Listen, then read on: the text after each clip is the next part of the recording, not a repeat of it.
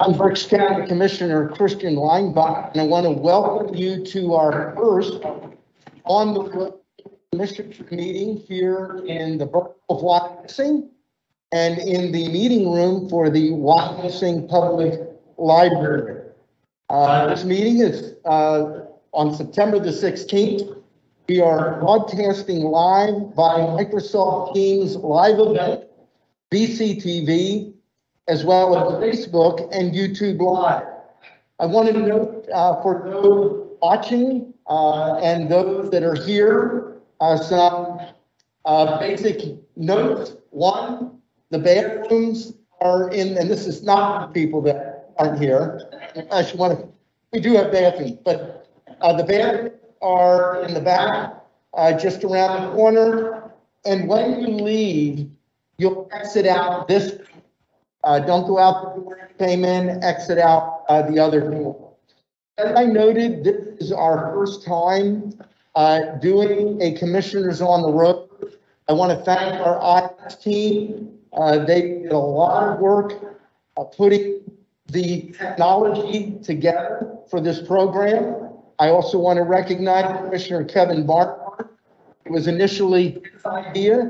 It's something that he took a look at down in Lancaster County if they're on the road. And when he brought it to the Board of Commissioners, we wholeheartedly endorsed it. So work with us. We're going to begin now by recognizing my Executive Assistant, Mary Buer, to share the comment information. Public comment will be accepted in person and through the Q&A function. Please include your first name, last name, and municipality for all comments. Any comments without name and municipality will not be considered. Each citizen can submit one comment. Comment length is dictated by the limitations of the platform being used. Teams, Q&A, Facebook, or YouTube. In-person comments will be accepted first, followed by comments submitted virtually. The meeting comment period is limited to a total of 30 minutes, including both in-person and virtual comments. This time period may be extended at the discretion of the board. Please be concise. Comments that are germane to county business will be read during the meeting and should not be considered to be interactive dialogue with the commissioners. The county's solicitor shall be the final arbiter of whether a comment is germane and should be read. Any commissioner response to public comment will be done at the discretion of the commissioners. Thank you very much, Mary. At this time, I would ask everyone to please stand with us for a moment of silence, followed by a pledge to our flag.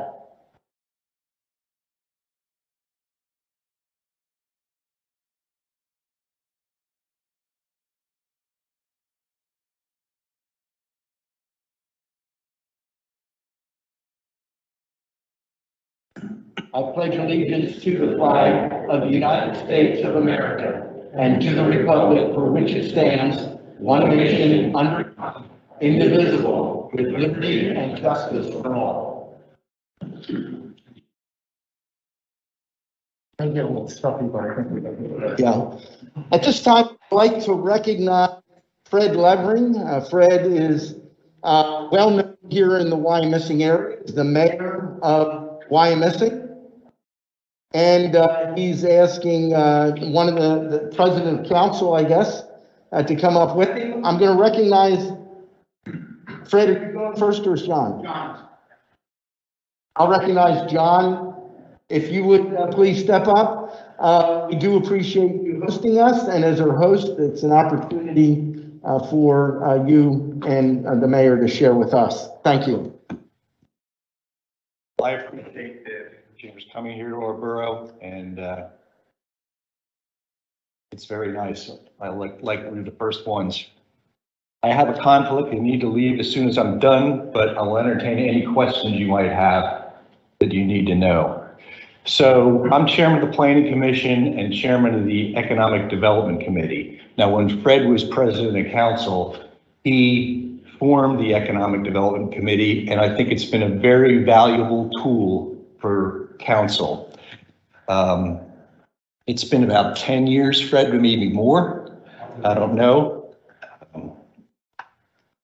So we have some, I'm going to start out with a buzzkill part of the presentation. There's some properties in the borough we're concerned about, but I don't want to go into that, but I will talk about one of them, which is the Berkshire Mall.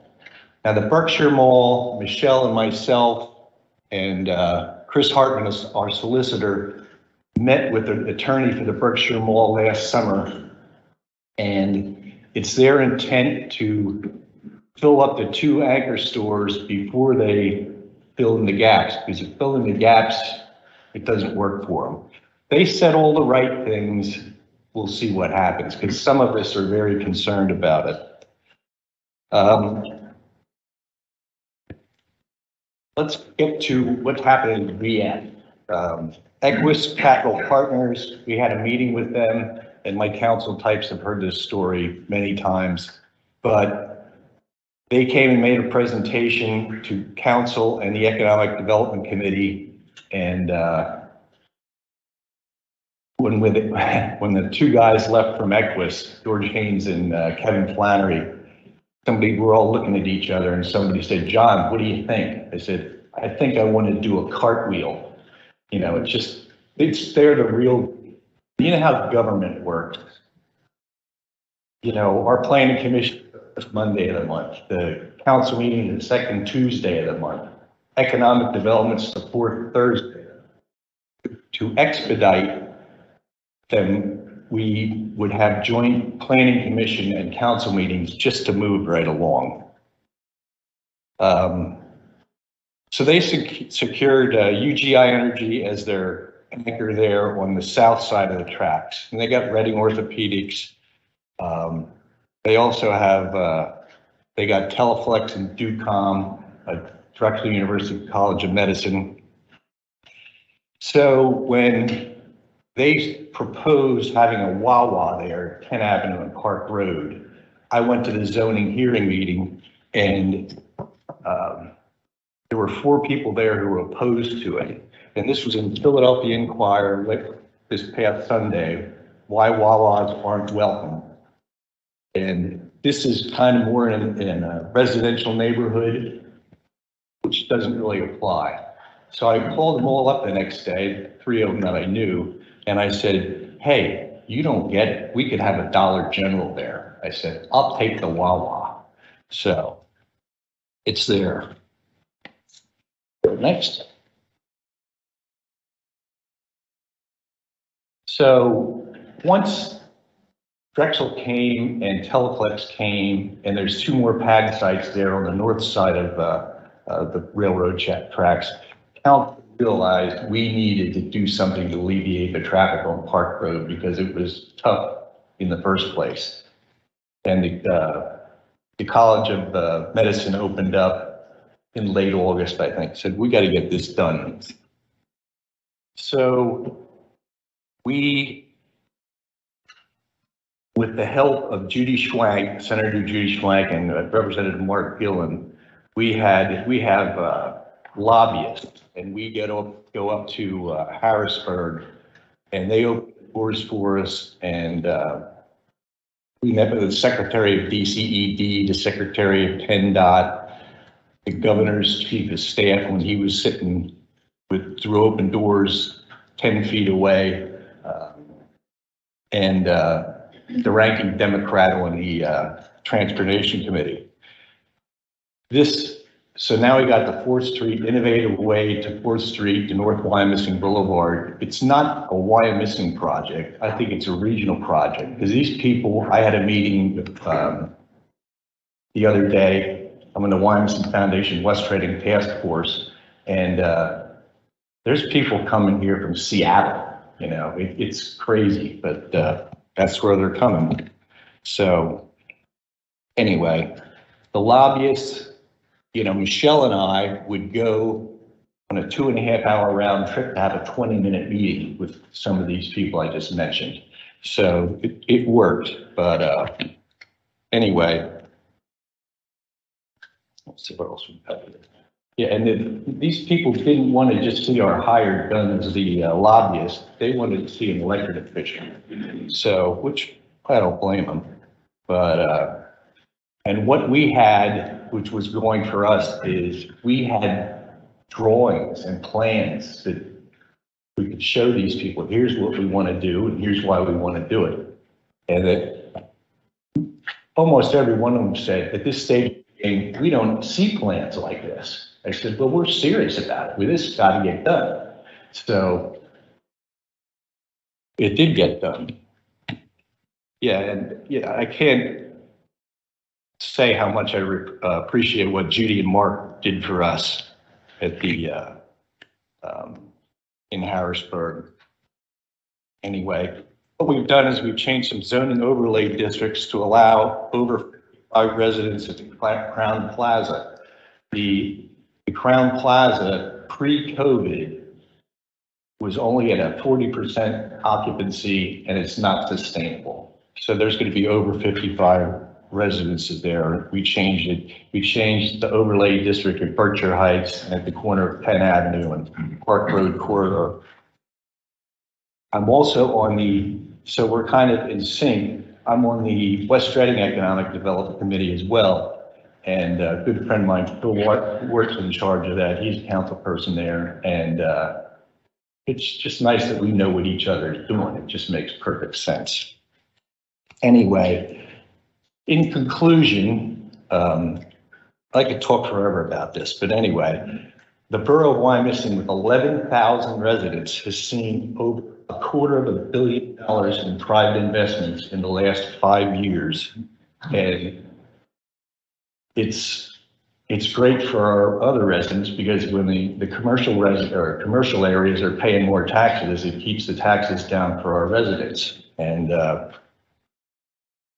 that's all I have. If you have any questions for me, I'll be glad to answer them. And if you don't, that's okay. All the buildings spoken for at the, that Equus has under their responsibility, there's still more that are vacant. There's 2 pad sites on the north side of the tracks where school that are not spoken for, but everything else is full. And we're getting, I forgot to mention, we're more than likely getting a grocery store at 8th and Hill Avenue, right on the border of West Reading and Wyomissing. And we've been talking about that mostly at West Reading for years and years and years. And I think it'll be a home run. I mean, I just think it's kind of a no-brainer. We tried to get, we didn't try, but Equus tried to get the Trader Joe's, and they said the market wasn't there. This place is called Kimberton Whole Foods. It's a little chain, not that little, but so I wish them the best. I think they'll knock them dead there. So anyway, that's my economic development story here. And, I just can't, I've invited other municipalities to our economic development committee meetings and said, hey, you ought to do it. And I don't want to mention any names, but some places that are developed that development just fall in their lap. Well, it's not falling in their laps anymore. You know, they got to get on top of it. But John, just to touch on Equus, you use the term they're the real deal. I met with Equus at the very beginning before it was really public. They came to my office. They showed me the drawings and their vision. I actually talked to George Haynes and Kevin Flannery today, and one of the things I told them, in all my 14 years, I've never seen a developer come in, present a vision, and then go out and do it. And do it amazing consistent with what they told us, with what they told the borough they were going to do. I use that in stark contrast to the whole development company and Fairground Square Mall. And I can say that because they also, and I believe maybe a year prior, came and met with me in my office. Same thing, showed me all the plans. They got through all the plans and they wanted money. And I had multiple conversations with Muhlenberg Township and they had to pull them kicking and screaming to get them to go part way. They're nowhere close to what they put out as their plan. So I really believe you're correct. Wyomissing and our region are very fortunate to have a developer that actually does what they say they're going to do. And if anything, it was done more quickly than we could have ever imagined. Part of that is to the credit of Wyomissing Borough, to a certain degree West Reading, because there's a connection there. But it is the most incredible development project I've seen, and I believe it may be, in my 14 years, the most consequential. Well, you know, George Haynes from Equus, you know, I got to know him pretty well, and so did Michelle, but he said, or thought he was crazy when he said about coming to Reading and buying me. Well, I don't think he's crazy anymore. No. Anyway, our stance was, before they, you know, if they don't disappoint us, let's just get out of the way. Mm-hmm. You know? So that's what we did. Very good. Thank you, John. Thank you. Appreciate it. Thank you.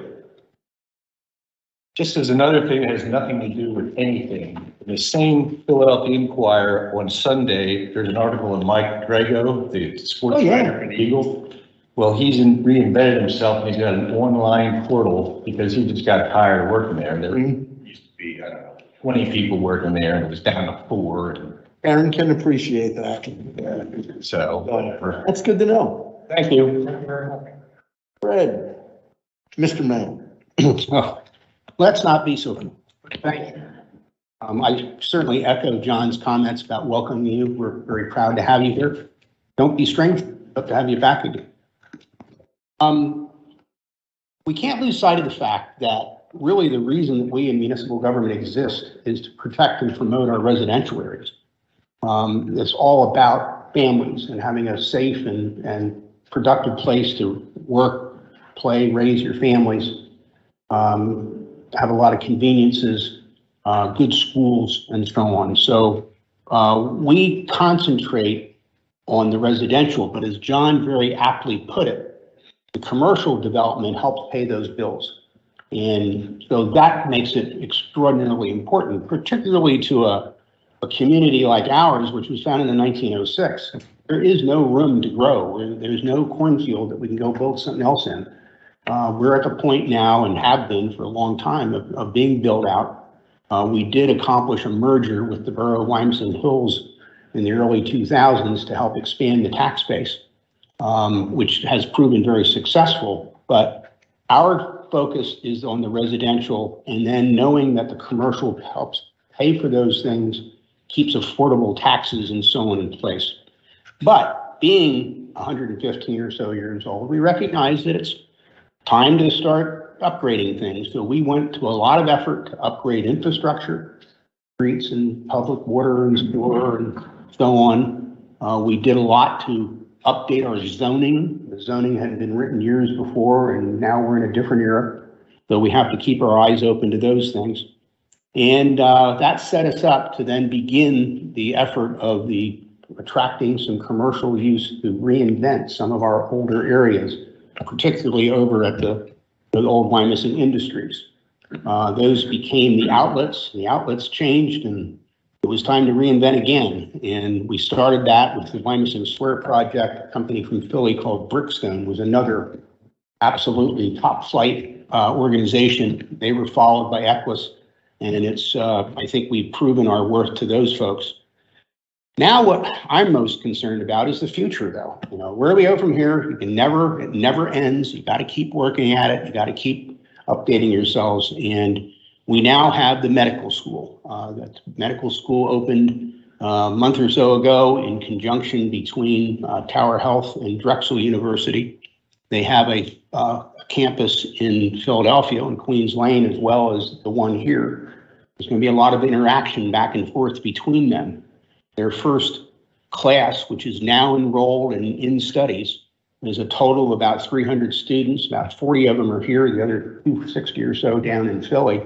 But there is a lot of interaction, as I said. And that came from a pool of applicants of over 17,000, which is hard to imagine. But nevertheless, I think that there is a heck of a future for that. We in Berks County have for ages talked about being very proud of 5 colleges: Kutztown, Penn State, Berks, Alvernia, Albright, Rock. Great. Now there's 6. We have to look at it as 6. It's that big of a deal. This is a major, major thing to have that medical school here. We got to support it. So we have a proposal in front of us to consider a significantly sized apartment building that would help house staff and students and so on. Hopefully that turns out. We have to enhance those existing residential areas in order to support this.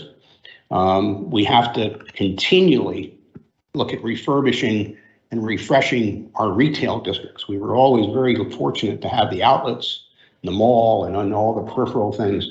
Things have changed.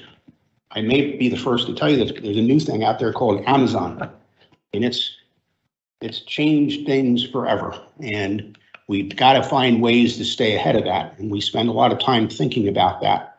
One of the areas of principle we've spoken for a couple of years with Alan Piper in county planning about we need another lane on State Hill Road. It's terribly congested. But then we got to really take a hard look at those areas. Michelle Bear, our economic development coordinator, has worried about this a lot already, and we're going to spend a lot of time thinking about it in the coming years about really what happens here. I mean, are companies going to need all the office space? Are they going to, the changes in retail are astonishing, and how all that area is best utilized in the coming years is without letting it go into a negative sort of realm is something that we're going to really worry a great deal about. We want to work with the school district. Actually, we have 2 school districts. The north side of the borough is serviced by the Wilson School District, as well as obviously the Wyomissing District. So we have good relationships with both of those. We have regular meetings with them. We want to continue to do that sort of thing. We also have worked very well with the county. So I want to thank you for all your help in making things happen there at the knitting mills and so on. I think we have some really exciting things that we can consider, which I'll touch on in 1 minute. But in the meantime, we have to look at what we have. Tower has the Reading Hospital nearby. Their executive offices are right there at the knitting mills, actually on the West Reading side, but right there. The medical school now, UGI Energy has moved in there with a major office facility. In front of the medical school is the Telflex building. Telflex is a manufacturer of specialty medical devices, catheters and that sort of thing. Their research and development facility is here. And I've spoken to them about what the opportunities are to have interaction between the medical school and Telflex, as the Telflex people can see the stuff getting used and the medical students can see it being developed and perhaps participate to some degree in that. So there's exciting opportunities there. I believe, therefore, in doing this stuff cooperatively, not just focusing on ourselves in Wyomissing, but working, as I've said already, with the county, but also with our friends in West Reading. As John alluded to, we have a good relationship with the West Reading Borough Council and their people, the wonderful job they've done on Penn Avenue. Spring Township to our west has long been a leader in having a lot of retail spaces, and they're going to have some challenges that we need to help. We want to work with them together on. But in looking at these things, I think to enhance the quality of life in Berks County, one of the keys is going to be reestablishing that long-sought passenger train to Philadelphia. There are just innumerable connections between Tower, has recently announced an affiliation with Penn Medical. We have the obvious thing with Drexel. Well, when you look at the route of the train, one of the stops in Philadelphia is 30th Street Station. 30th Street Station will give us access to go north to New York and south to Washington, D.C. and everything in between. But the medical school is at Drexel, and Drexel is literally across the street from 30th Street Station. Adjacent to Drexel is the University of Pennsylvania, and their incredible medical campus, one of the finest in the entire world, no exaggeration. So I think that the opportunities to take advantage of a train that's going to be able to make those connections is just blatantly obvious, but something that will go tremendously well in helping us utilize and making best advantage of this. Therefore, a key to this train is that it must come over to the borough of Wyomissing. There has been some talk, I've been involved in promoting that service for years with the Chamber of Commerce. And there is talk about it staying in downtown Reading at Franklin Street. And there, believe me, nobody wants downtown Reading to thrive more than we do. But to best utilize this, to take full advantage, multiply the effects of it, it would promote local travel. You could literally take the train from Wyomissing into downtown Reading to go to a hockey game, whatever the heck it might be. We've got that Tower Penn thing and the medical school thing. Telflex, as has been mentioned a couple of times, has a facility in King of Prussia, which is also on the line. So the opportunities are boundless. I'm not keen, particularly as I get older, about phase twos. Oh yeah, we'll get to that later. I don't know about that. I'm running out of patience for that stuff. I think we need to do it from day one, have that connection. Story I've often told, that I know some of you have heard, is if my doctor ever gives me 6 months to live, I want to make sure I'm in Berks County because everything seems to happen 6 months later. You know, I mean, it's just everything goes on for years and years and years and years, and we don't want that to happen. We got to have it happen now. We're going to do it right and take full advantage of that service. So I encourage the commissioners to not only continue, as I know you have and done wonderful things with it already, to get that service in place, to make sure it comes to Wyomissing as well as to Reading. Thanks a lot. Thank you very much, Fred. I'll make some comments at the end, but I will tell you on, as it comes to the train, the best advice I can give to Wyomissing is continue to advocate for your community, continue to advocate not just within the local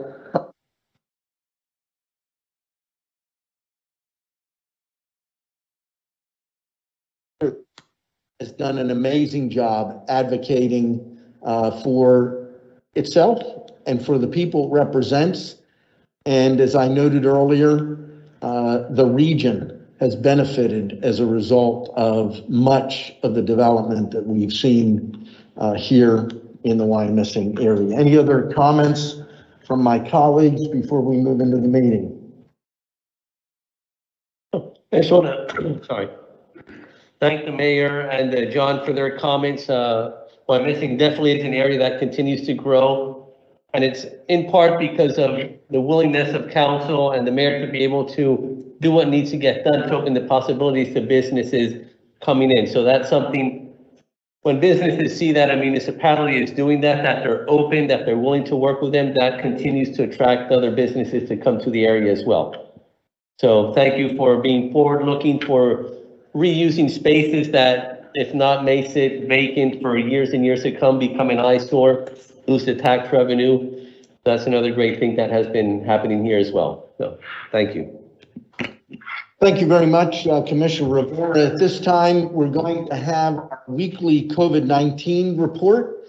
It's being presented by Brian Gottschall. Brian Gottschall is our director of the Berks County Department of Emergency Services. And before he jumps into his presentation, I want to recognize that this evening, he received the Community Partner Award from the Berks County Intermediate Unit. Commissioner Rivera and I were over there. All three commissioners strongly supported that. I presented a certificate on behalf of the commissioners. Ron, I let him know you as well. Let me tell you, throughout this COVID-19 pandemic, and we're not through it, our masks clearly indicate, Brian, there's no more important person on the Berks County COVID leadership team than Brian Gottschall. Brian has been a stalwart. His knowledge, even though he often puts himself down, His knowledge is incredible, and if he doesn't have the answer, he knows where to get it, and he has an incredible team supporting him. So with that, Brian, don't let us down. Take it away with the COVID-19 report.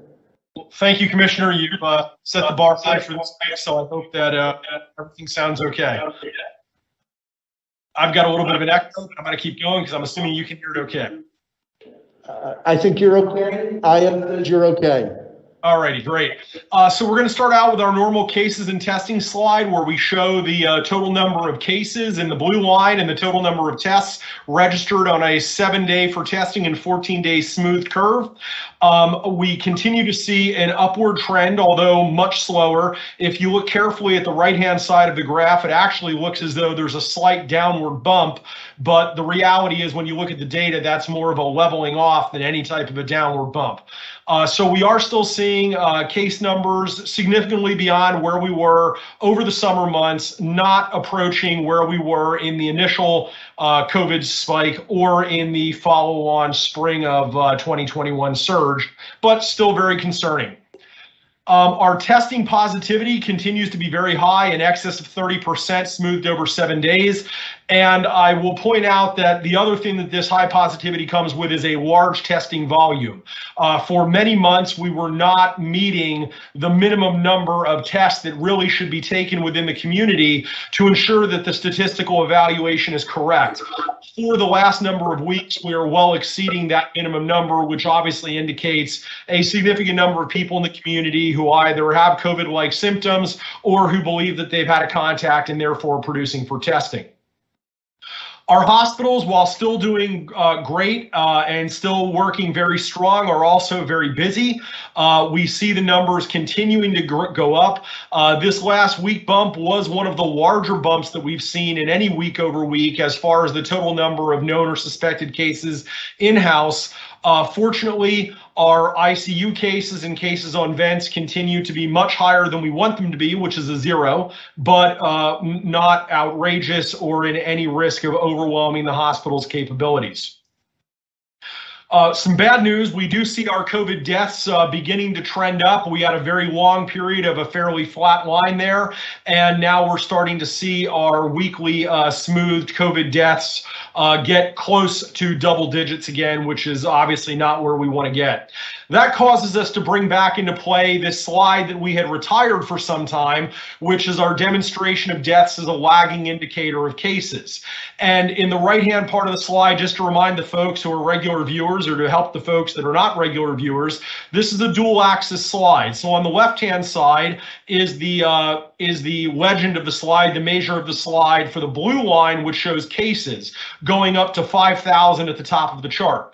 On the right-hand side of the slide is a different scale going up to a maximum of 180, which is for the black line, which shows our COVID deaths. So in no way are we representing here back in November of 2021 that our deaths were approaching our cases. There's merely a relationship between peak deaths and peak cases. And what we see is that as cases rise and fall, so do deaths rise and fall. But they rise and fall later on the slide as a lagging indicator. Said very simply, the more people get sick, the more people get very sick, the more people that die. And we see that in this more recent surge being referred to as the Delta surge, we are seeing our deaths begin to go up at the same slope as our cases went up a number of weeks ago. And we see that trend following backwards throughout the graph as we've gone through the COVID crisis, that as cases have risen weeks later, so do deaths. And of course, that's the ultimate outcome that we're all most in fear of, that we see individuals losing their life to this disease when perhaps they could avoid that outcome through proper early identification and quarantining of positive cases, and of course vaccination, which has been demonstrated to not necessarily prevent contraction of the disease at this juncture with the current variant, but to help to avoid serious illness, hospitalization, and ultimately death among many people. Looking at our vaccinations in the county, we continue to be 9th in the state. Makes sense as we're 9th in the state by population. And we have gone up 1 position in fully vaccinated per capita this week, with no change in our at least first dose numbers this week. Taking a look at our 70% goal, Pennsylvania rests at about 67.5% fully vaccinated. Berks County lags at about 63% fully vaccinated. When we look at how close we are to hitting that goal, considering folks that may have started their vaccination series, the raw data would say that we're in great shape, that if the folks who have started the series complete the series, we would be at about 75% of our population over the age of 18 having been vaccinated. As we've pointed out in the last number of weeks, there is a large number of people who appear to have stagnated at the first dose, where they have gone for the first dose and are so significantly past when they should have gone for their second dose that we anticipate that they're likely not going to go for that second dose. And when we use those values to back those folks out of this raw number that would get us to 75, the reality is that even if the folks who have all started only complete their series, it gets us to just under our 70% goal at about 66.5%. On the good news front, again, as we look at our growth since the end of May, these are changes since the end of May. And in the left-hand side of the slide, we see by percentage how Pennsylvania has grown in their vaccinations and how Berks County has grown in our vaccinations. And the good news is that in all age groups, apart from the age group of 12 to 18, we lead the state in growth by percentage. So maybe we're late starters here in Berks County. Maybe we're still getting our feet under us. But the good news is we are growing at a rate faster than the state average when looked at from May 26 to today. Finally, just a reminder that approximately 3 weeks ago, there was a change in the strategy for immunocompromised individuals.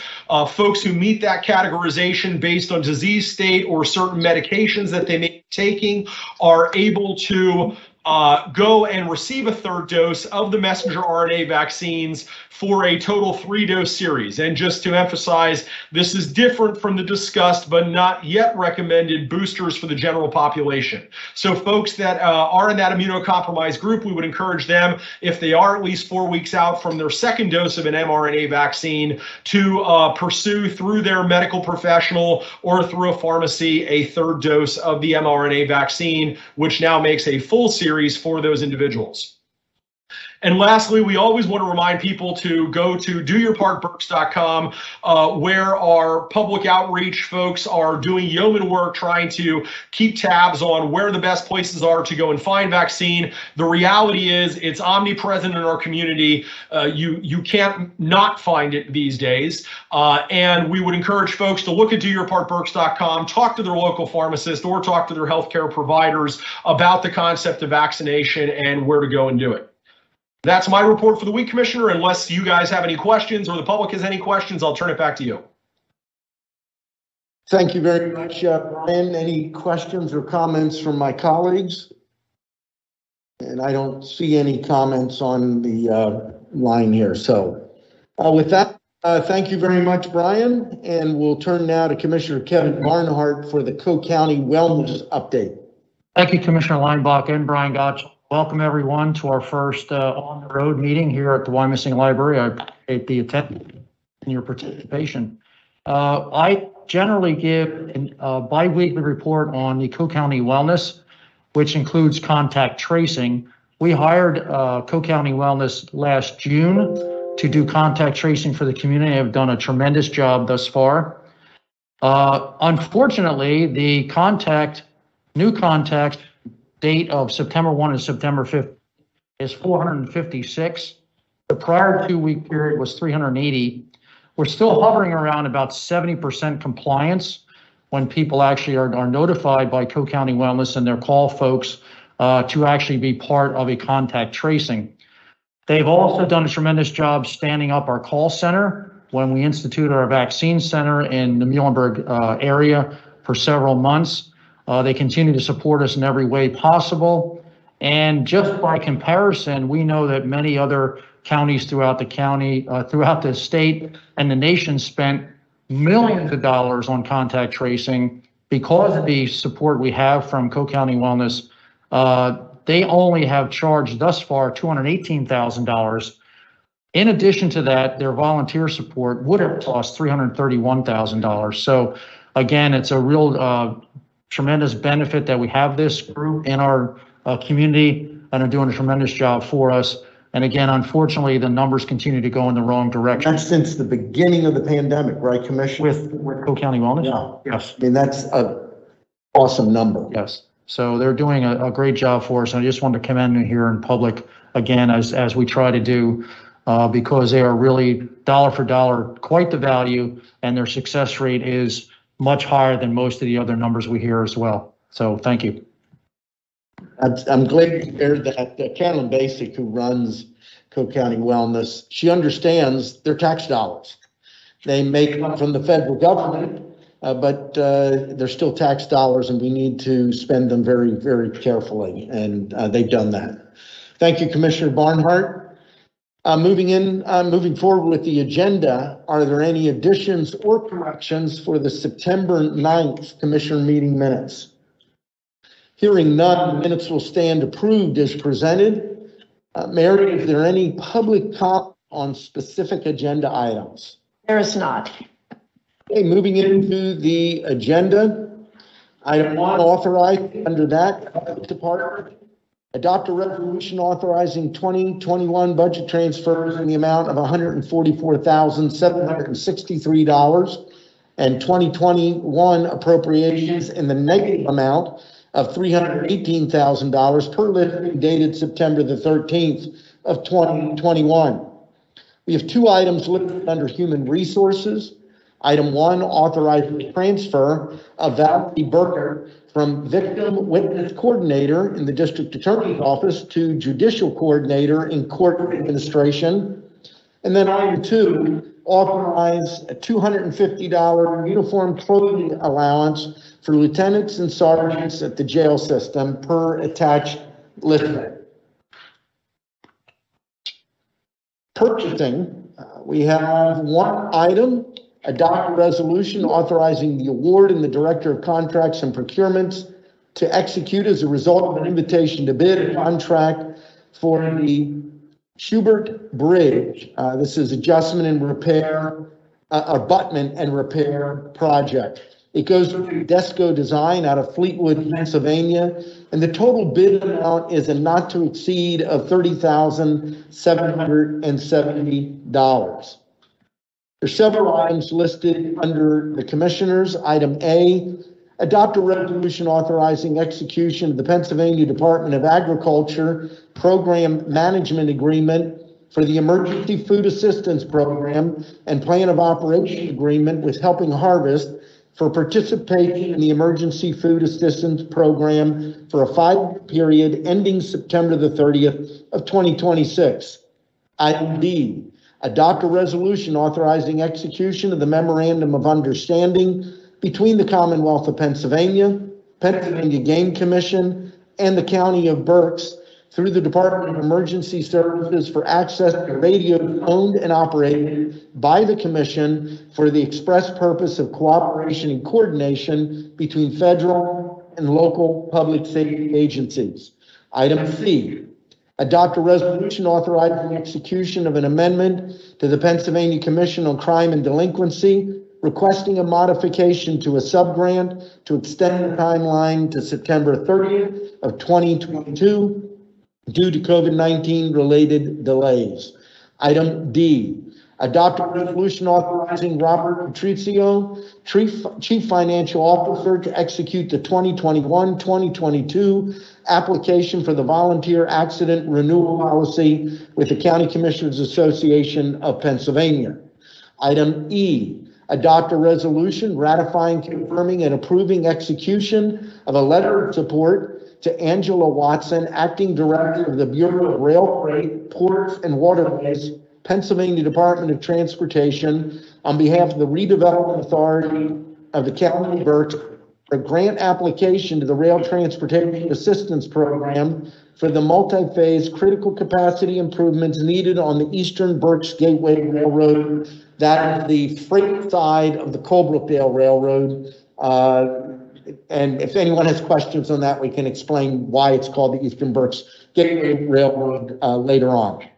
Item F, adopt a resolution authorizing execution of a letter of support to the County Commissioners Association of Pennsylvania on behalf of the County of Berks and the DoubleTree Hotel and Conference Center for a proposal to host the August 2026 CCAP Annual Conference.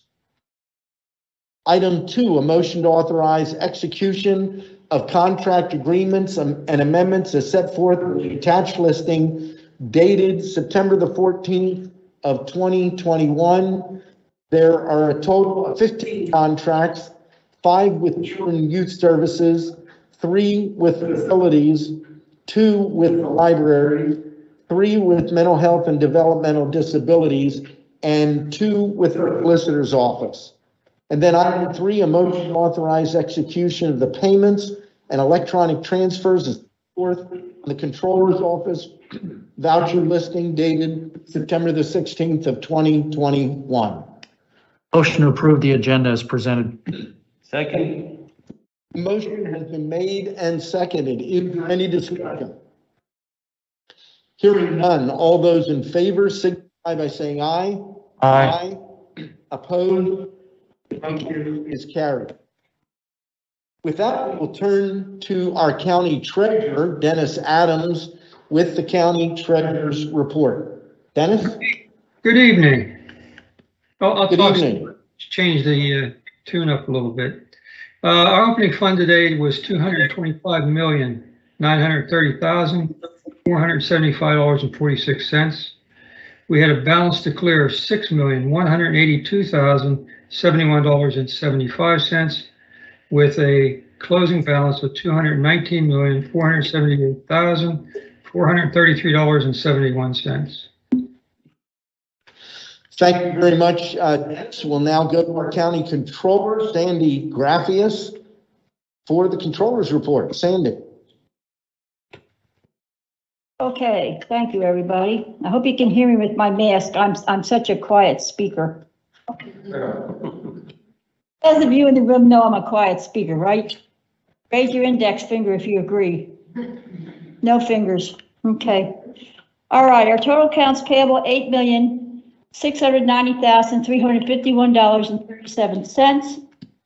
We had a payroll of $4,337,750.48 for a grand total this week of $13,028,101.85. Thank you very much, Sandy. And that concludes, well, not quite. Our Chief Administrative Officer, we'll go to Ron with your report. Thank you, Chairman Leinbach. In my mind, it's difficult to comprehend that next Wednesday, September 22nd, officially marks the end of summer with the beginning of the autumn season. But with that, our Parks and Recreation Department is still providing some local programming on a limited basis. The last event in the month of September being a week from this Saturday, on Saturday, September the 25th at 1 p.m. There's a program entitled Walk with a Doctor. This is going to take place at 200 Swiftwater Lane in Leesport. It's a walkers of all ages joining local pediatrician Dr. Robert Portas on a 2-mile round trip hike on the Union Canal Connector Trail, which starts at the Ace Blue Marsh Lake Stillwater Lane parking area.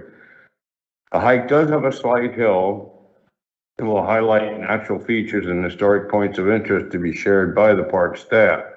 The path is suitable for strollers and well-behaved pets, and the event will be held rain or shine. There are no restroom facilities available along the hike trail, but you're urged to bring water bottles and good work with walking shoes.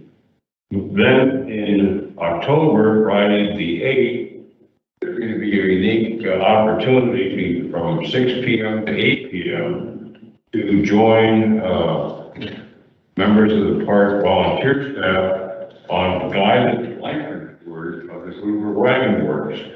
This is located, of course, at the Berks County Heritage Center. And You're gonna have a unique opportunity to tour this one of a kind historic landmark. The tour will start every half hour. Pre-registration is required for this event at a cost of $5 per person. And to register, contact Daniel Rowe, the County of Berks. And that information can be located on the Parks and Recreation Department Facebook page.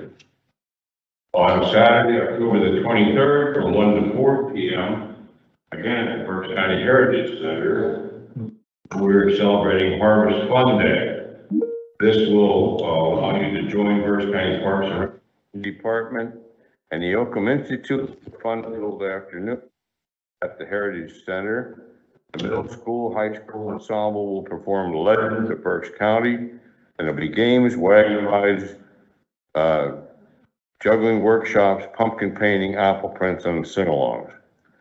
And then last, in Sunday, October 24th at 2 p.m., there's another interesting program at the Berks County Heritage Center when local historian and Revolutionary War expert Lynn Otto will present a program on the Pennsylvania long rifle or the Kentucky long rifle.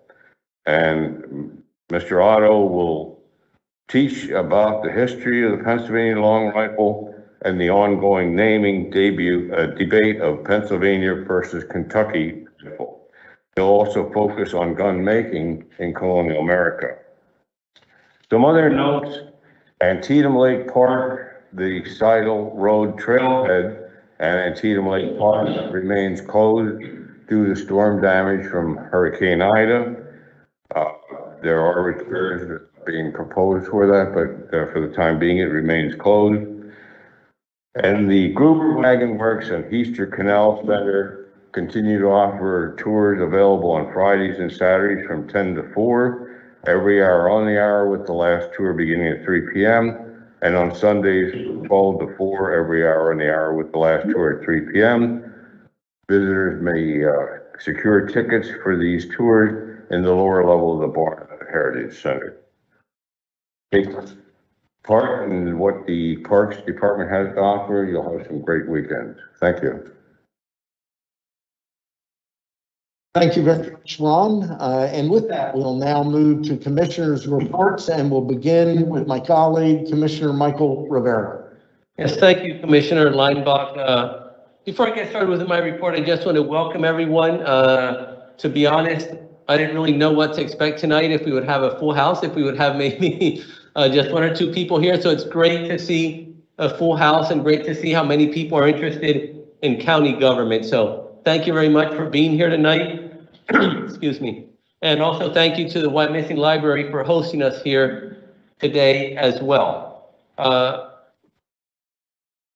past week, the Reading Public Museum, together with the Berks County Library System, cut the ribbon for a story walk at the museum.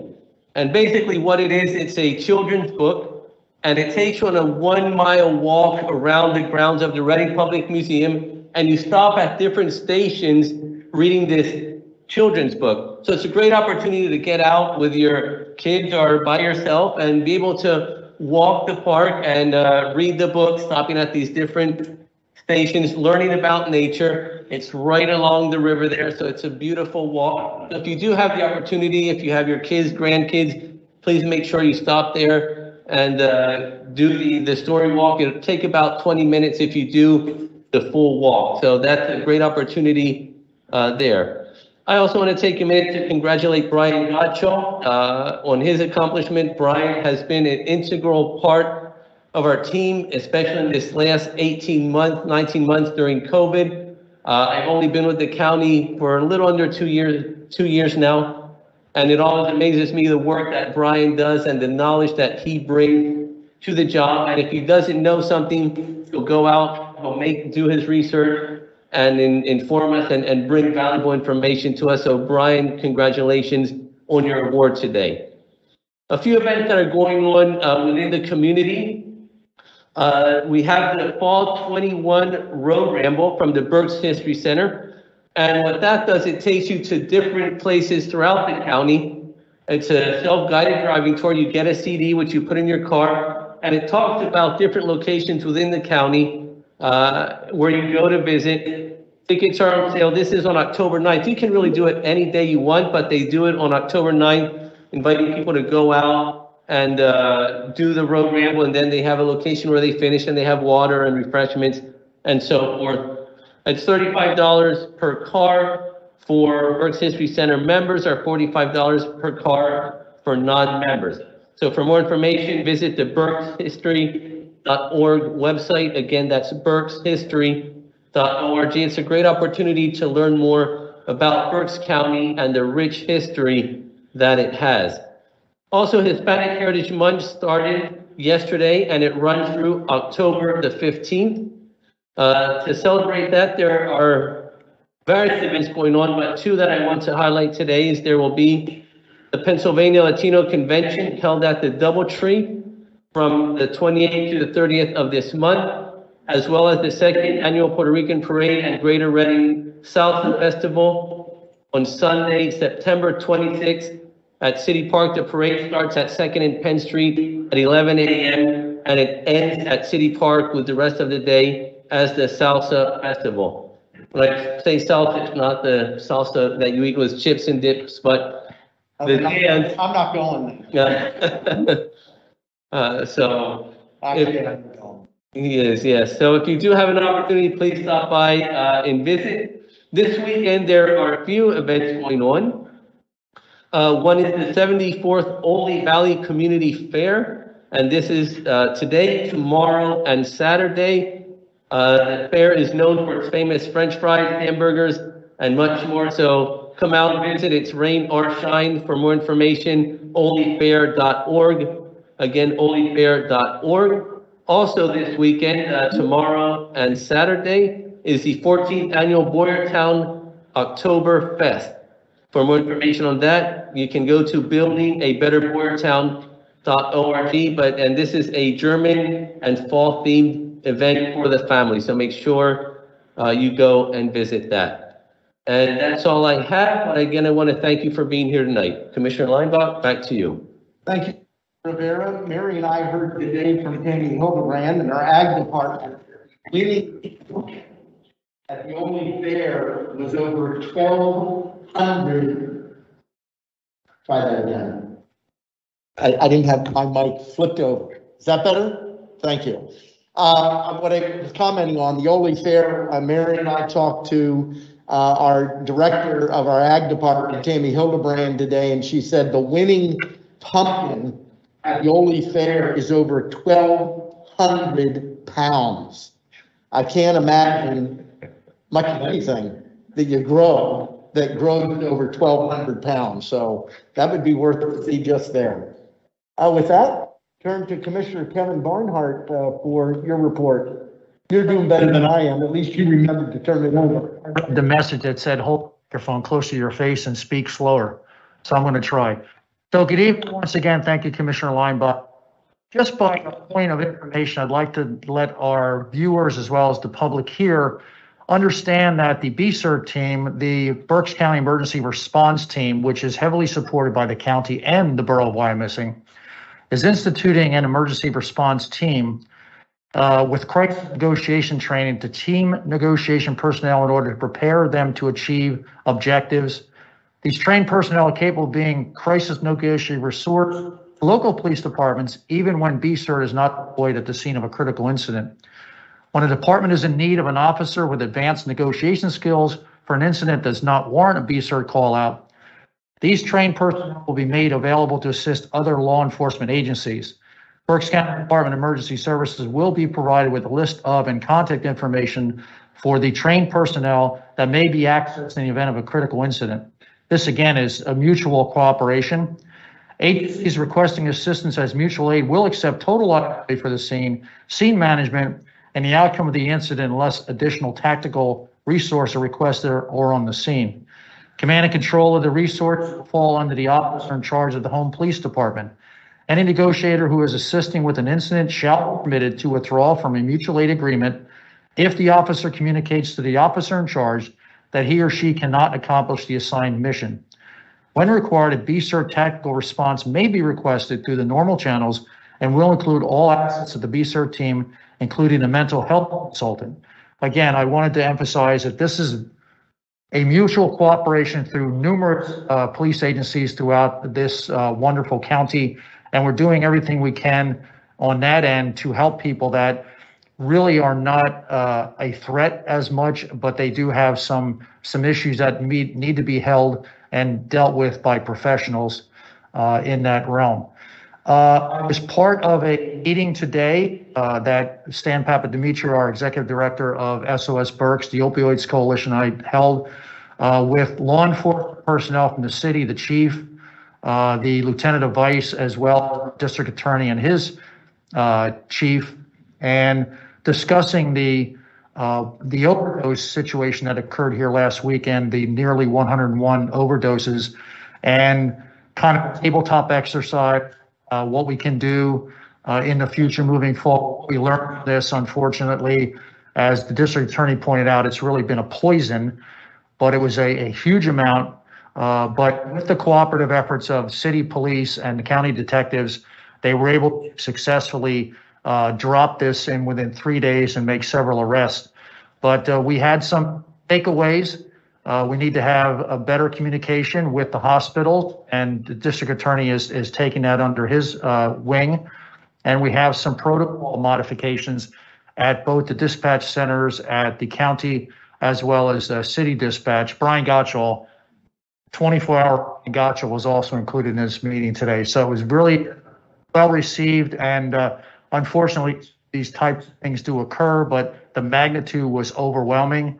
And one of the things you learn as you're in a meeting like this, I learn a lot every day, but how the calls come into our not call center. You know, you would think that everyone's going to call in and say it's an overdose. A lot of them come in as unconscious person, possible heart attack. I just see somebody laying in the street. So they're not actually called in as overdoses until obviously EMS is dispatched. And with this large number, this 101 overdoses, there was a significant number that were just dropped off by vehicles. So they were not all EMS dispatches, but they were also dropped off by personal vehicles. But definitely don't want to ever see this happen again. But if some of this poison does creep into our community, it seems to me, and I'm very confident that the folks that were assembled today are going to make sure that we can nip this in the bud a darn sight earlier in the future. Last but not least, I don't want to be redundant, but again, this is our first on-the-road meeting. I do want to compliment the Borough of Wyomissing, especially the library.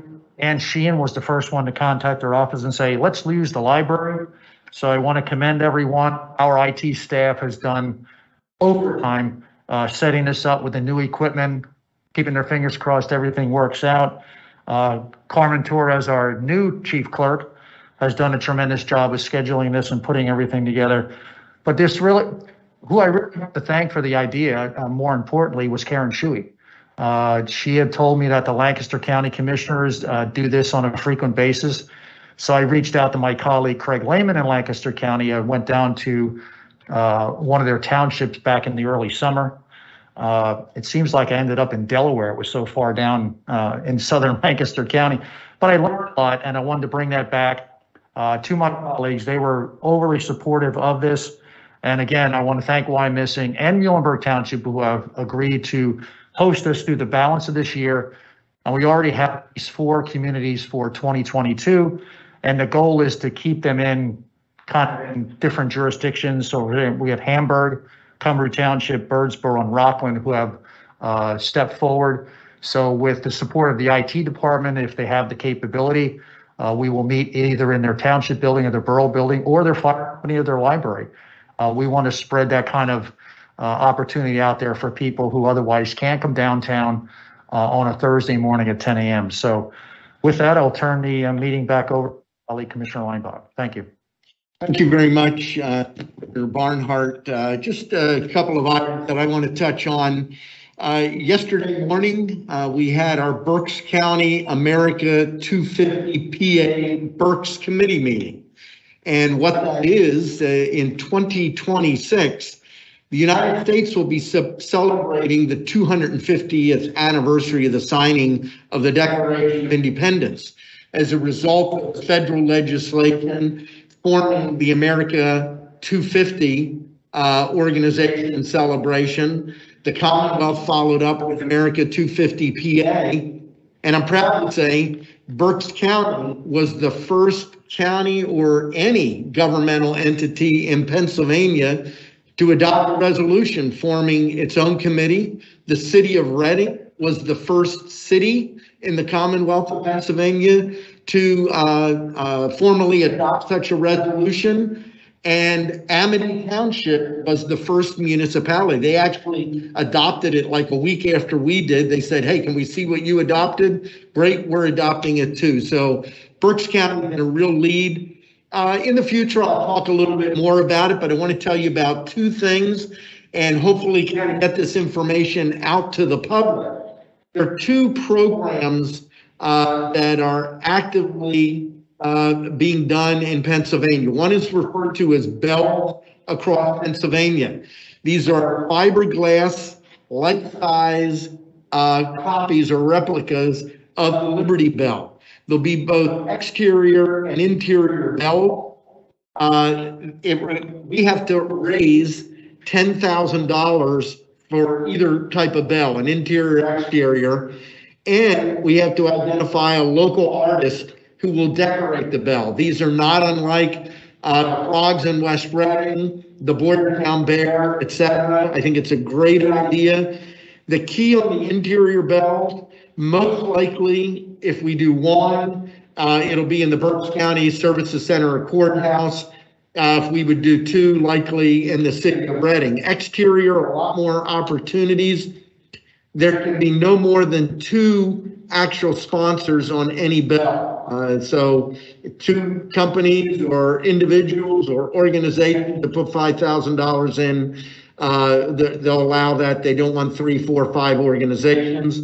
And we have to have 10 plus orders, not us as a county, but statewide, in order to get the contractor that's going to do the project to do the first order. We don't know when that'll happen, but if you, as an individual, an organization, a company, are interested in that, please contact my office, contact Ron Seaman, our Chief Administrative Officer. We will get you the information. The second program is the Liberty Tree Project. And as much as I love history, I was not aware that after 1776, the British burned the original Liberty Tree. And for most of us, we would think that's the end of that. But very smart people were able to save root structure and clone that. I believe it's an American poplar is the type of tree. And those descendants of that Liberty tree are available today. This program is being sponsored by the Masonic Lodge of Pennsylvania, and the first tree will be planted in Harrisburg, and I forget the name of the lodge, but it's a Maine Masonic Lodge. I'm looking at my colleague because you're 30 degree, right? 33rd degree. I was off 3 digits. Maybe, but they're sponsoring it. We have been told Berks County will be the next on the list. They don't want to plant a sapling until it's 4 to 6 feet tall. We're hoping that might be next year. They're not looking for a sponsor for that. That already is sponsored. So keep your eyes open. I have to talk to my colleagues, but I'll talk to them now because I couldn't talk to them one-on-one anyhow about it.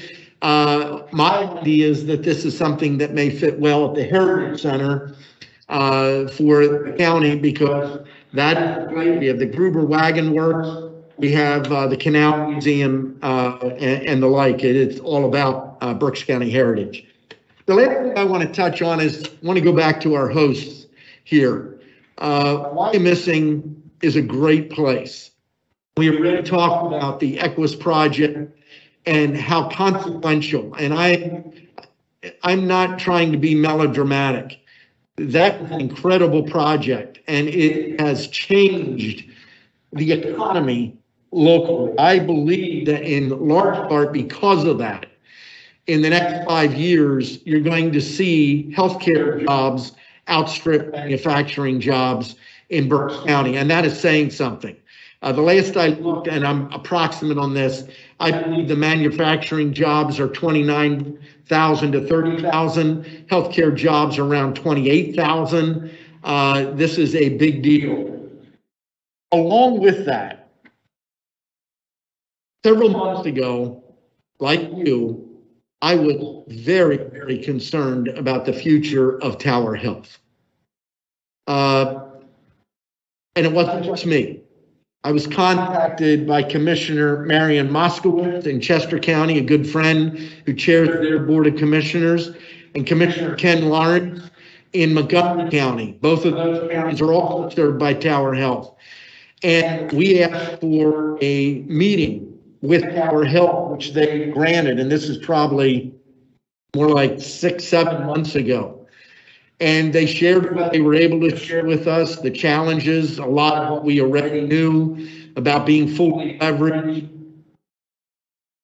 But I will tell you, we are a lucky community in having somebody like Dr. Sue Parati to step in the way she did to take the leadership with Tower Health. Because what she was able to do is not what we, at least many of us, expected. Many of us thought Tower Health was headed towards an outright sale, and if they were sold, that we would likely lose the headquarters status of a major regional healthcare provider. Instead, what Sue Parati was able to do was to pull together a critical alliance with Penn Medicine. That alliance, I believe, is going to make Tower Health ultimately even stronger. You look at that, and I think Fred referred to this, you look at that in line with the Drexel University College of Medicine relationship and Tower Health. This is a very good story for Berks.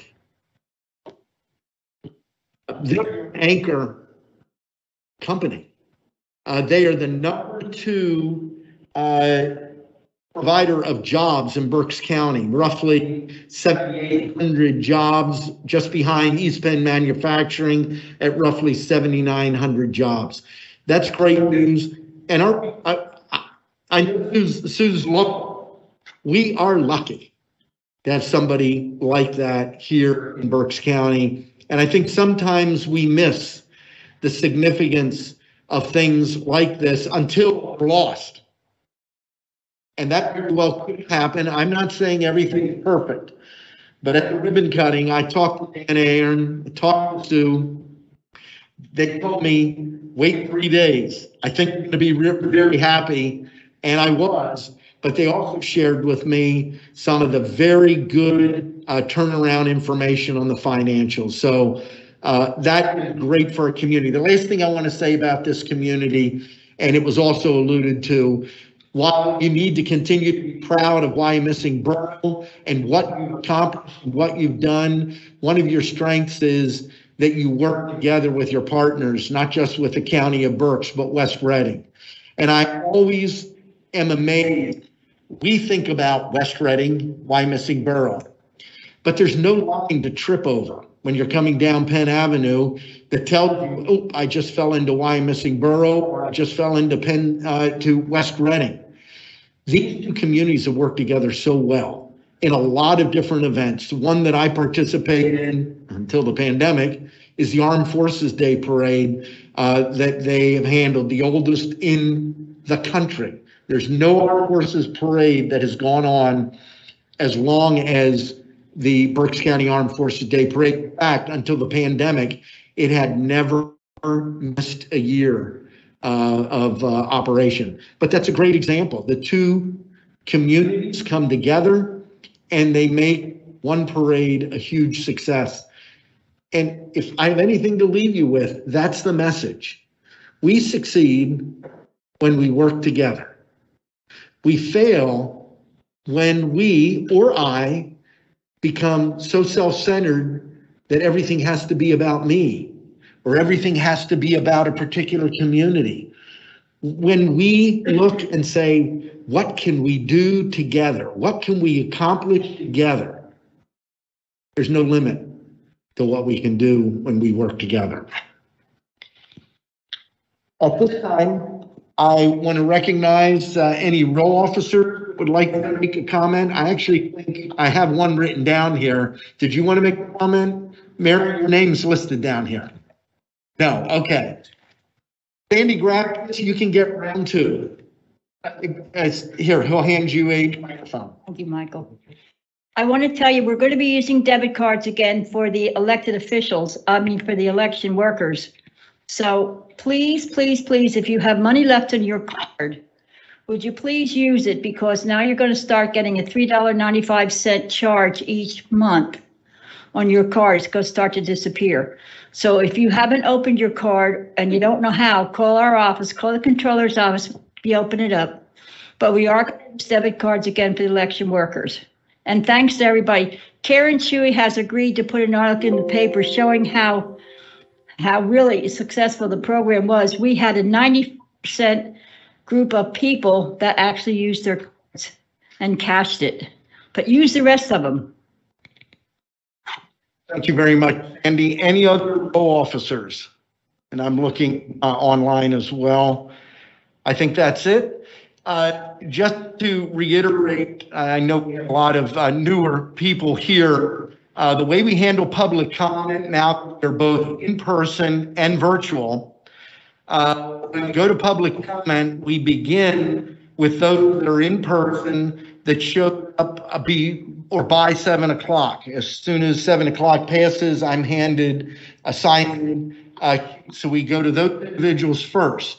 Then we go to any online comments, which last I looked at one online, 2 online comments now. And then we will come back to anyone that signed up after 7 o'clock, and we do have one person for that. So we're going to begin with the first person, and you have the microphone for that person. The first one in person is Adrian Jadick from Why Missing. Just a reminder, state your name, where you're from, and you have 3 minutes. Yes, sir. So I'm Adrian Jadick. I live in Why Missing. Thank you for coming here tonight. And as usual, your IT runs quite an operation here. So first of all, I would like to ask you to revisit the number of drop boxes for ballots. Even if we go to a total of 3 boxes, it's still an improvement. Additionally, I'd like to suggest an extension of the weekend hours, especially in the weekend prior to the election. And now I'm going to go back a little bit to the Commissioner Leinbach's message from last meeting, the message of unity delivered at the meeting. I have to say I was extremely moved. It does, in fact, take courage from all sides to say and do what is right and to set an example for the residents. Just as you did back in November when you ran a flawless election operation, you're now setting an example by requiring masks in all county buildings. It takes courage to do that, despite the avalanche of misinformation that goes around. And I'm going to pause for a second here and say, for those who don't know, I was an observer at the process, the mail ballots, which took, I think, if I remember, about 2 weeks, close to 2 weeks. And we all know we got each other, and I'm not saying these words lightly. I'm not just trying to better them. So, since this is a joint meeting, I have to ask you for a favor. For weeks, I have tried to convince our council members to require masks at borough meetings. I've used all sorts of examples, including the county's mask policy. I see that tonight they do wear masks, but at our meetings, not one of them, neither the mayor, is wearing a mask. So, to me, the reasoning is simple. Take this example, smoking is prohibited due to the danger of secondhand smoke, and it does not revolve around the right of the smoker. It's not about the rights of a person, rather the ethics of allowing the exposure to the smoke to others.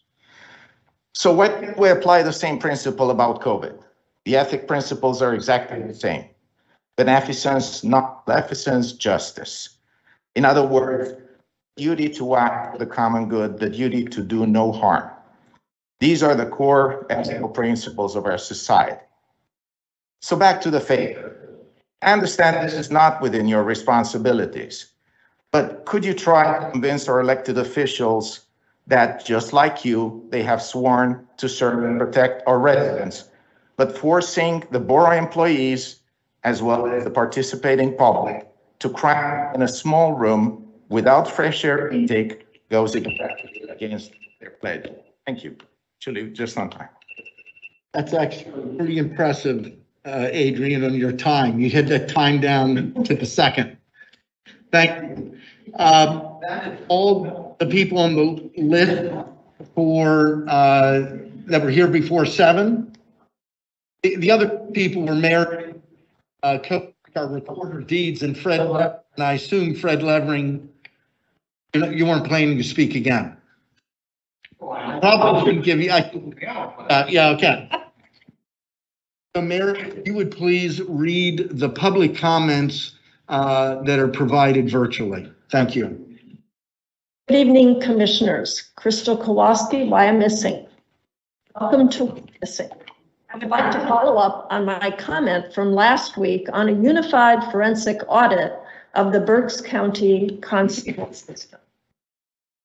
Thank you for addressing my comment at the end of last meeting. What I understand from your response is that the difficulty of retrieving and compiling data from many different agencies would make it very difficult, not impossible, to get meaningful results from an audit. As I recall, this difficulty in tracking data about the expenses and revenues involved in the constable system was the reason county leaders agreed an audit was needed. Given that the data could not be effectively retrieved, could we as a county, in conjunction with the other agencies involved in maintaining and tracking information pertaining to the constable system, move forward without an audit and commit ourselves to creating a new system where the money and activity could be tracked? Do any of your colleagues in the County Commissioners Association employ a system that they feel works well for their county? This constable issue has been raised publicly for a considerable number of years. Some of Dan Kelly's articles on the subject reference back to 2004, one Berks County constable's yearly salary at $216,000. When the highest paid constable in Lehigh County was making $75,000. There are years of evidence to support changing the system. Please work with the other county leaders to establish a new system that has the ability to be monitored. Thank you, Crystal Kowalski. John James, Burnville. Good job, commissioners, on the remote meetings. A great way to bring the representatives to the people. Thanks for this suggestion, Commissioner Barnhart. Regarding the rail proposal, do we have an idea stations are being considered and in which community? Thank you and keep up the good work. And that concludes the comments. Okay, and with that, we'll move to the last comment. We can close the verbal comment and recognize Jeff Royer. You get the mic in and 3 minutes. Good evening. Thank you. Jess Royer from Spring Township. As others have said, thank you guys for coming out to the community tonight. I think it's really great that we're here outside of a 10 a.m. midweek meeting so we can all be here. And definitely kudos to Why Missing Public Library. Libraries are pretty great. They always play a role in connecting people to information and things that are happening in their world.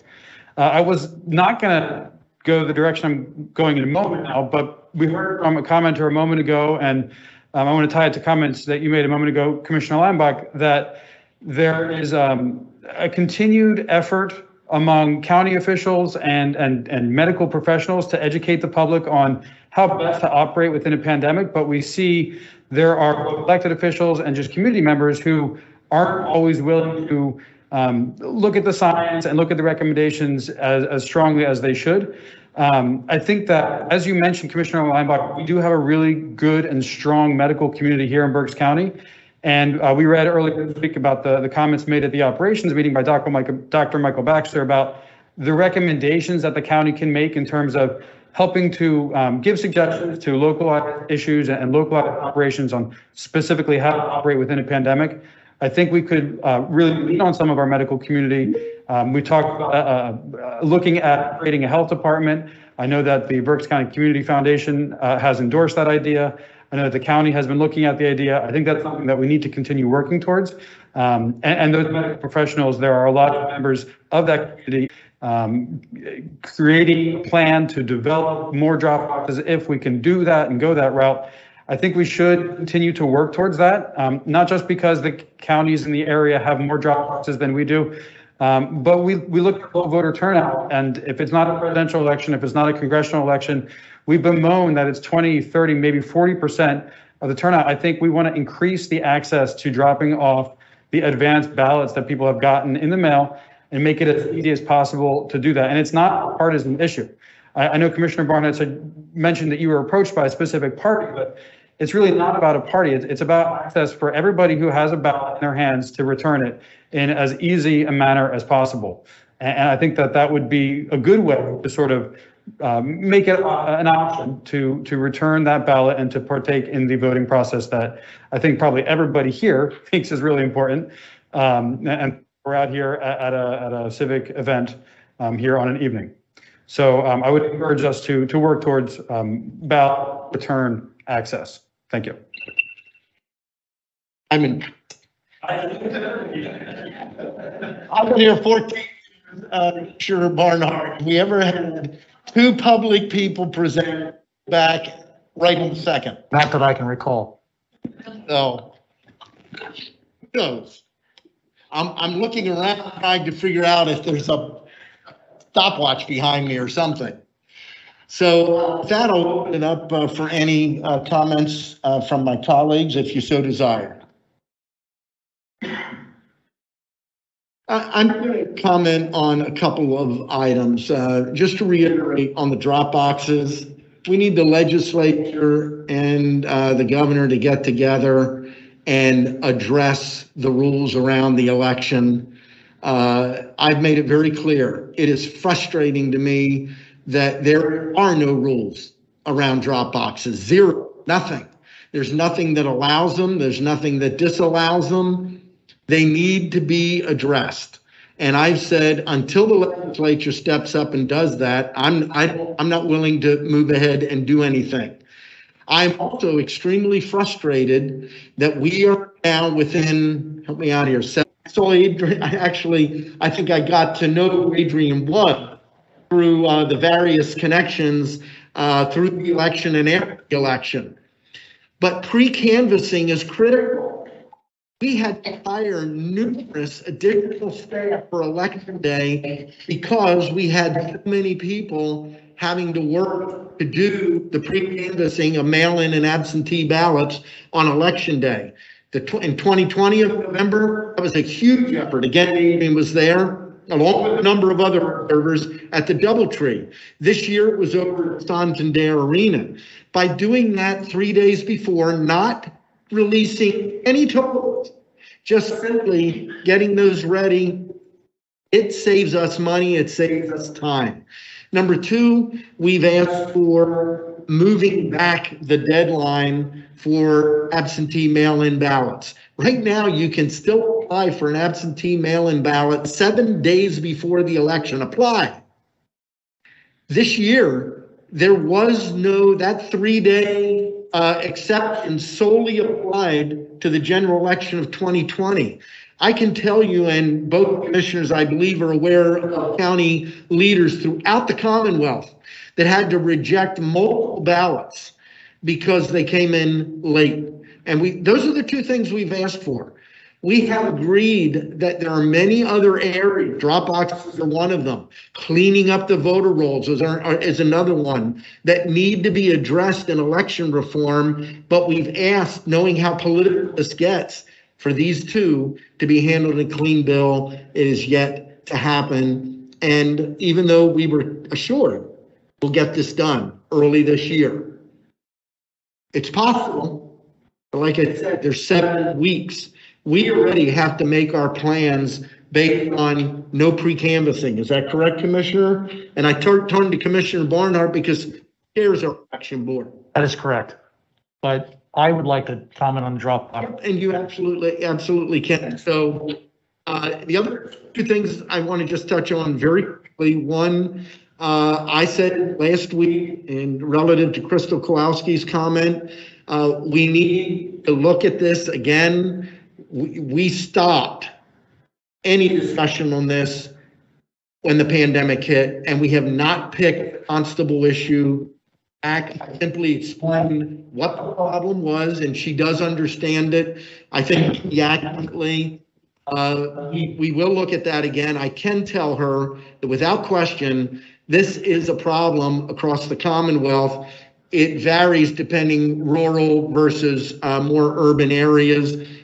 The problem, and it is not easy to get the data because it comes from so many different sources, and they're not all controlled by one entity. The last thing on the passenger rail, there's a big issue that has to be determined at some point. It's not been determined right now, is whether or not this would be an intercity line or a commuter line.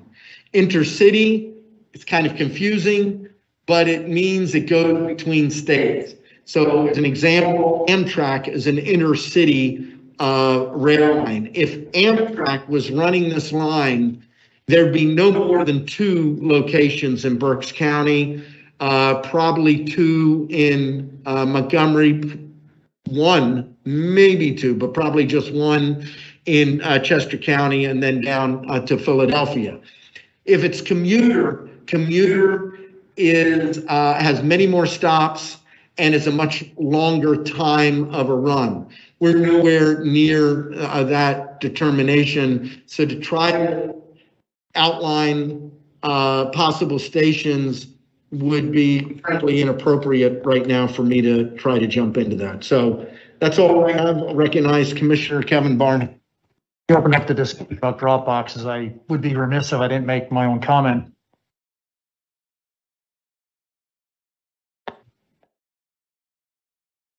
For the purposes of a gubernatorial primary, which is certainly an open position with umpteen number of people already have announced they're running, as well as probably the biggest Senate race in the United States, with another vacancy with the retirement of Senator Pat Toomey. But I want to explain to the public some of the information we received from Chester County. Now, we were approached by the Berks County Democratic Party, who took it upon themselves to contact some of the libraries and ask if they would be willing to have drop boxes at the libraries. It goes a lot deeper than that. And I did forward all of our information and our comments, our information from Chester County, where we gathered this information. They had 13 drop boxes. They were also experimenting on this. 3 were 24/7, basically with a camera on the box and a camera that would read license plates. Now let's start to add the numbers up here. Cameras. The other 10 were not manned by librarians. They were manned by temporary employment staff at $28 an hour. 2 people at each library stood out front for 3 weeks, including all the equipment and the necessary things they needed. They also impaneled the deputy sheriffs to bring the ballots back from the boxes. All to say this, that for 3 weeks, they collected 9,000 ballots at 13 locations. And I did a cost roll up. It cost about $10 a ballot in Chester County to put a ballot drop box in Chester County. So I'm a fiscal person. I'm responsible, just like my colleagues are, to manage the budget of the county. You can't pull it out of thin air and say, hey, this is a thing. The libraries are not responsible. That's the key takeaway from this isn't a librarian watching a Dropbox, because to Commissioner Leinbach's point, they're kind of silent on whether they're legal, what have you, but there's a critical element, and you only are allowed to or permitted to put your own ballot in that box. So I have a hard time understanding how these remote camera operated 24/7 boxes and even two temporary employees staying alive really are really interested in the integrity of the vote. Again, I support the review and come back to the board with recommendations on the cost and where these potential additional boxes could be. Hopefully, my colleagues may have a change of heart before the primary of next year. I always hold out hope that they might have a change of heart.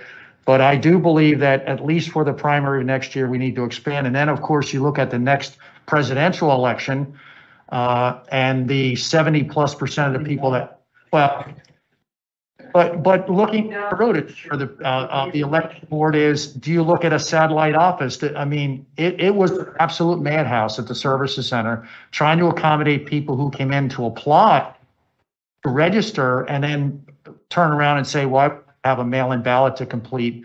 It was utter chaos. We don't have the square footage there. We don't have the space. We quite honestly are probably right now, today, we have 6 employees. This is a monumental task. And I say to people time and time again, there's a reason why they call it a mail-in ballot. My wife and I have used mail-in ballots. Each of the times we were eligible to do it, guess what happened to it? Put it in our mailbox out front, and guess where it got to?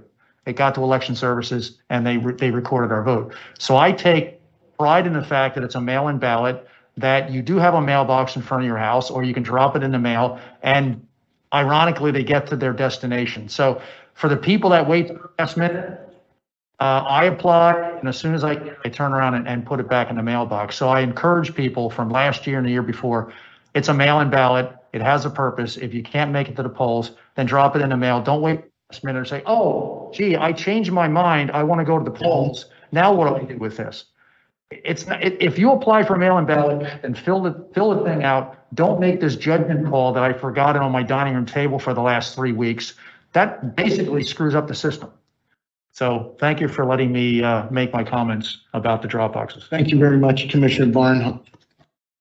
Any comments, Commissioner? You don't have to. Yeah, both of you have covered it all.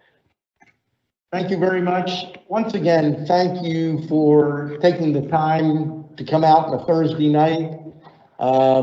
Thursday night football is already started for those that care about Thursday night football. I'm sure this was much more exciting. But seriously, this is much more important. There's nothing quite as important as local government, whether it's township, municipalities, boroughs, or county government. That's the government that touches our lives virtually every day. And I'll close with this. I've shared this with a number of people in recent years. When I first ran to be a commissioner, I thought I knew what county government was about. More I didn't know than I did know, but I became a fan of county government because I saw for the first time I was able to actually make a difference in the lives of people in my community. And I used to think maybe I'll run for some higher office. I've come to the conclusion that local government is the higher office. It's the place we do this. This is the place we are able to help our neighbors and help people at the local level. And I will tell you, I love it. There's things about it I don't always like, but I love the opportunity to make a difference in people's lives. And let me tell you, both of these gentlemen do the same thing. He's new, Michael's new. We do blame him for the pandemic because it never happened. It didn't happen before. It happened since he's been here, but And everything else also. So. Yeah, everything else too. But seriously, I've watched these men, and Kevin and I have served for 14 years, go out and look for the opportunities to make a difference in people's lives. That's what I love. And I am so thankful that we started to do this. My only regret is that we didn't start this 10 years ago. But we started it now. I don't think it's going to stop. Look forward to Muhlenberg Township next quarter. So thank you very much. Thank you, S team. Remember, as you exit, please exit through this side, and the restrooms are in the back on your left as you prepare to exit. With that, I'll accept a motion to adjourn. Second. The meeting is adjourned.